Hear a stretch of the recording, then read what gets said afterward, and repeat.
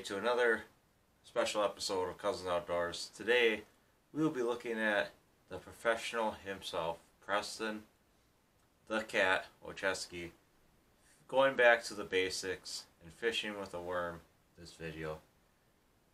So let's take a look and see how he did, shall we?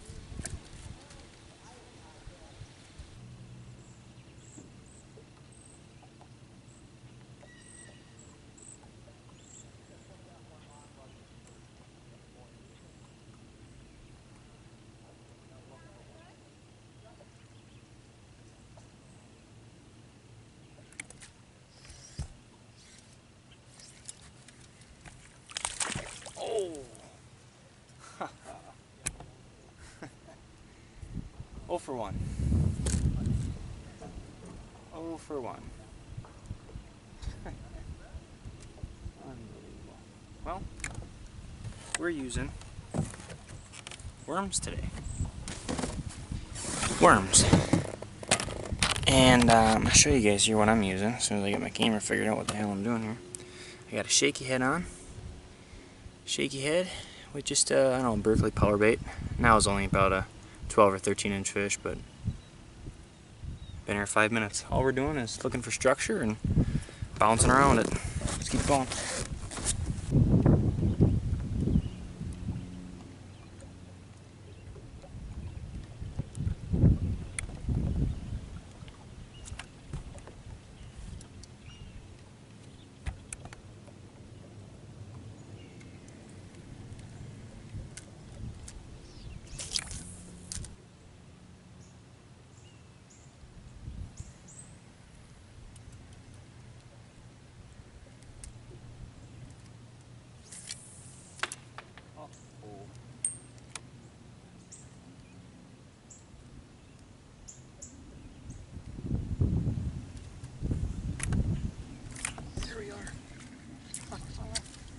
Number 3.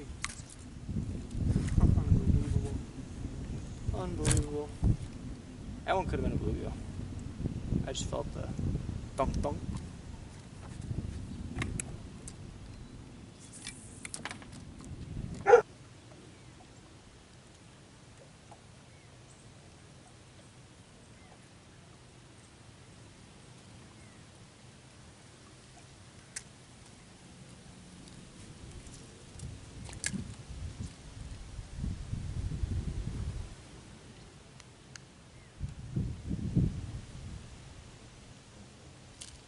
There he is. There he was. He gets off again.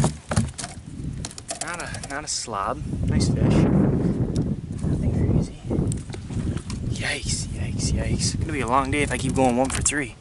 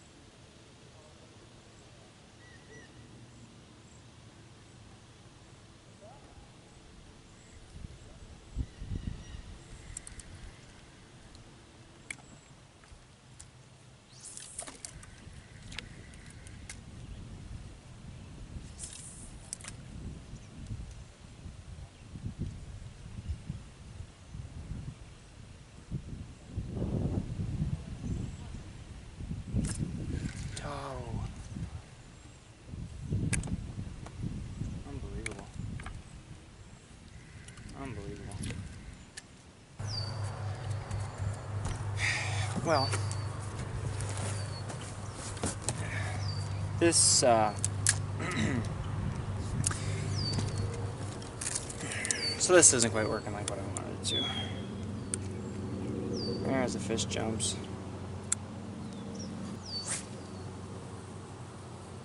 That's the spot.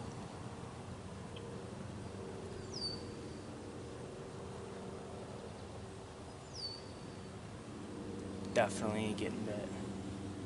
No chance.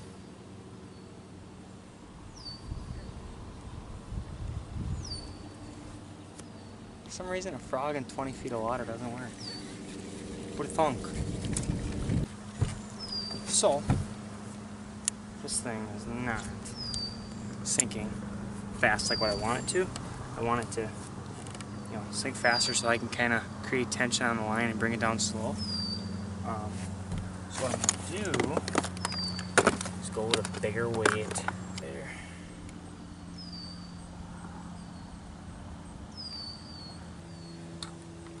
Here's the difference. Let me just fall on my way to you. That's embarrassing. We're going from like 3/16 to 5/16. Let's go with that. Same thing. Gigantic knot. 1, 2, 3. Jesus, fish jumping everywhere. I won't catch one. I guarantee you. Maybe I should go more. Maybe I should go more realistic.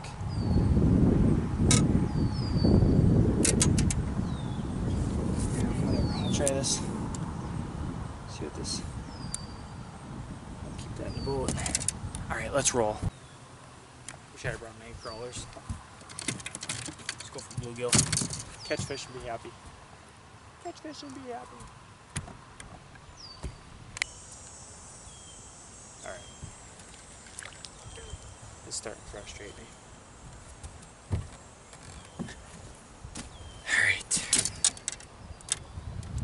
Sometimes the fishing's like this.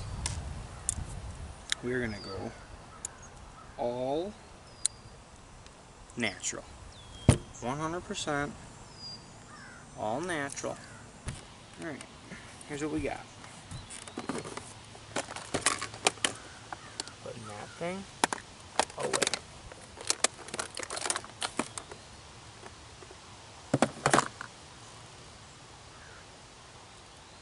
Here's what we got. Just a plain Jane worm. No crazy tail there, just a regular old. It almost looks like a curly tail that broke off, but it's just a dumb little paddle tail thing. We're gonna Texas rig it. Oh, that's strong.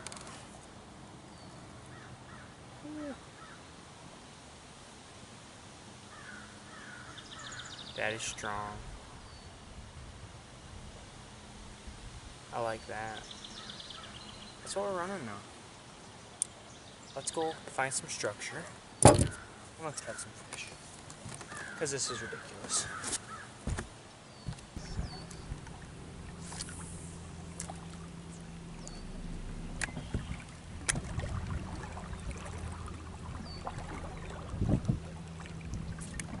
Here we go. Wow. Jeez.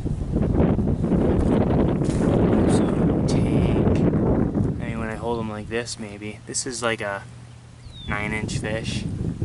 Ah, woohoo!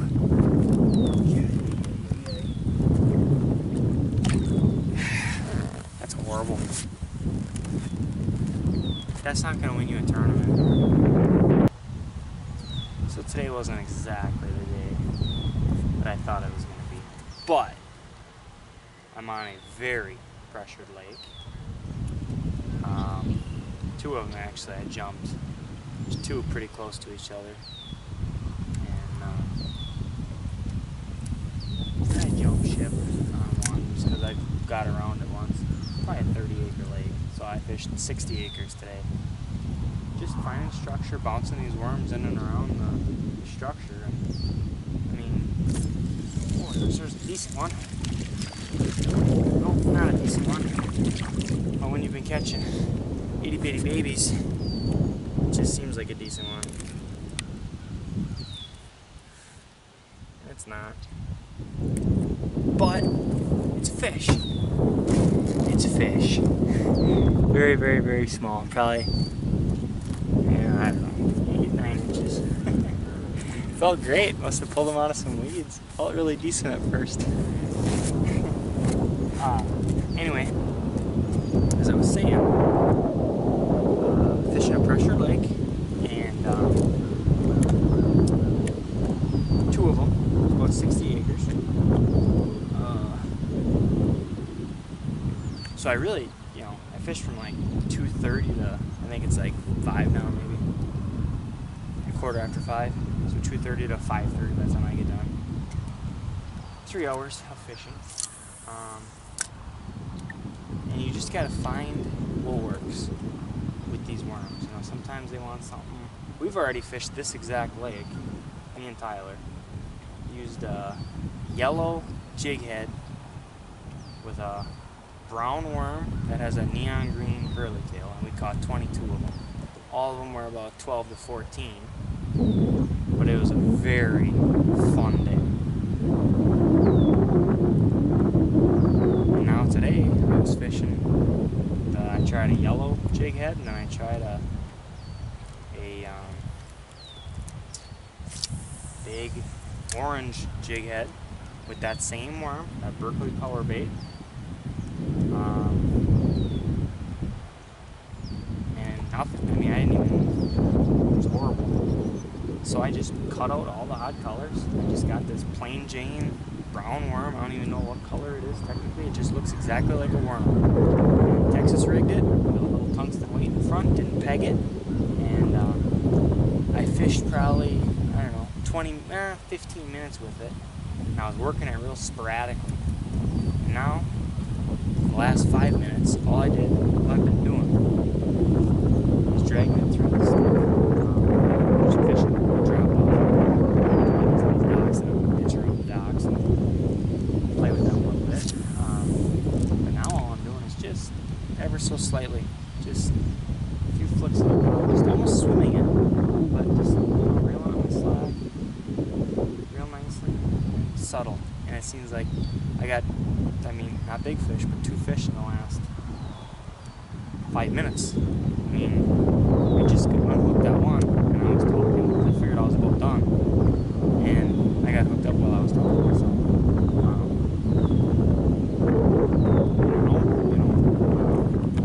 kind of have a pattern now. You know, we know that this realistic worm is going to work best. And we know that they don't want a lot of flash. Just, you know, work it nice and easy through the water. And you're going to get hit. Now all you got to do is find the big ones. You know, you're getting the smaller ones. And you're going to have to weed through those, you know. But, just got to find the big girls where they're at. That about does it for the video today. I mean, just wanted to kind of go over how I fish worms. I don't fish them very often, not as often as I should. I should get a little better at it, which is why I got a day off today. I'm out here middle of the day, just trying to get them to eat a worm. Just, you know, I usually I'm throwing a frog, or I'm throwing a swim jig, venom or swim jig, or a vertical jig. Got one of those, actually I got, yeah, just one of them tied on. Got a vertical jig with some type of craw on it. I was gonna throw that, but I'm like, you know what? Do a worm video, stick it out, don't call it quits, just keep grinding. And actually, we're gonna be getting off the lake right at supper time, which is like right at, ooh, something tucked on this. Maybe not.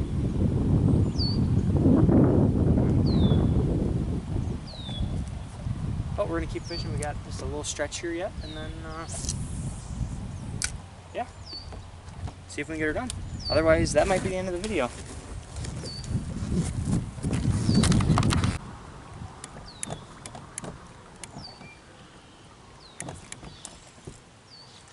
fish. There's a better one. There's a better one. Yeah. There you go. That's what I mean. Not, you know. Better. We're getting better. That guy's probably 13, 12, 13. Nice fish. Number 4. Number 3 in the last 11 minutes, probably. Awesome. Easy, buddy. I'm gonna let you go. I'm gonna let you go. Not that way. See, that's what I mean, man. Subtle changes like that. It's crazy. Just gotta be always thinking. Always be thinking. And you can catch a lot more fish. Venom's grab. Make him hang on to it just a little bit longer. Alright. Back in the truck, leaving. 5:45.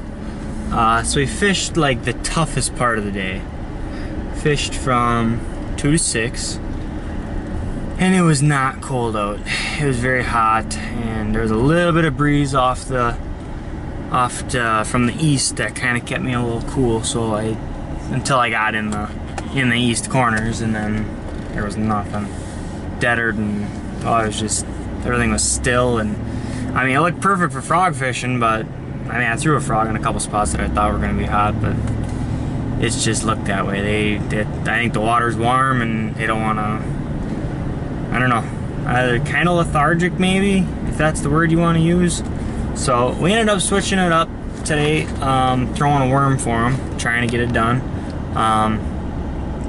I started with some odd colors, and ended up thinking, you know what, this is a clear lake, it gets pressured a lot, why am I even doing this? So I went completely natural, just put on a regular old brown worm. I think it had some black flakes in it, and Texas rigged it with a, I don't know what size tungsten, maybe a 3/16 or a 1/4 ounce. I mean, I was working it real all over the place. I didn't peg the weight, so that thing was just dipping and diving all over, and they didn't seem to hit that, and I kind of getting lazy. I got lazy, and I just slowly just worked the rod very little, and I got hit. So I'm like, well, hey, maybe that's our pattern. So I kept doing that, and I caught, I think, 3 fish in the last 15 minutes, 20 minutes, half hour maybe. I mean, a fish every 10 minutes, and I feel like I wasn't even hitting the best spots on the lake. So if I was still fishing, I'd go around her again, and we'd probably put 5-10 more in the boat, and probably hook into that big one we were looking for. But today's video wasn't so much about those big 3 or 4 pounders that you're used to seeing us pull up. There'll be more of those. We're set to fish, I think, Sunday morning. We're gonna try and find either some big largemouth, or maybe a combination of largemouth pike, or we'll just go to Green Bay for some muskies. So I don't really know what's going on yet, but we appreciate you, everybody. And yeah, like I said, this video was just real informative. It was meant to show everybody how you have to keep an open mind, and you have to be adaptive. You can't just be a broken record sometimes. A lot of times, what you have a lot of confidence in is going to work for you. But sometimes, you know, when it doesn't, especially if you're a tournament angler and what you're doing ain't working, you gotta make something work, and you gotta sometimes be comfortable with being uncomfortable. And that's why a lot of times we'll fish with worms, and we'll fish with frogs, and we'll just totally switch it up so we have a little bit of confidence in everything. And I really like this setup that I got right now on that spinning rod, that with that Texas rigged worm. I'm gonna throw that a lot more, I feel like, especially in the hot summer months. These fish don't want to come all the way up to the top for a frog, or you know, maybe a spinnerbait or something. Sometimes they just, you know, it's hot, they just want to lay there and wait for something to come to them, and that's when you put that worm right in front of them. A lot of guys throw a vertical jig or swim jig or whatever, but you know what, at the end of the day, they eat shad, they eat worms, and if you can just replicate that on a pressured lake, and when it's hot out, and just natural colors, man. It did wonders for me just now. That's incredible. I actually a little surprised that I didn't even have a single strike on something with a goofy color. You know, they're just dumb little fish, and then I go all natural and I got hammered. And I was only out there for, you know, an hour, so on that lake anyway. I fished 4 hours today. Yuck, hot, miserable. I'm gonna go get some ice cream. Thanks for watching Cousinz Outdoors. Like we always say, when in doubt, jerk it out. See you later.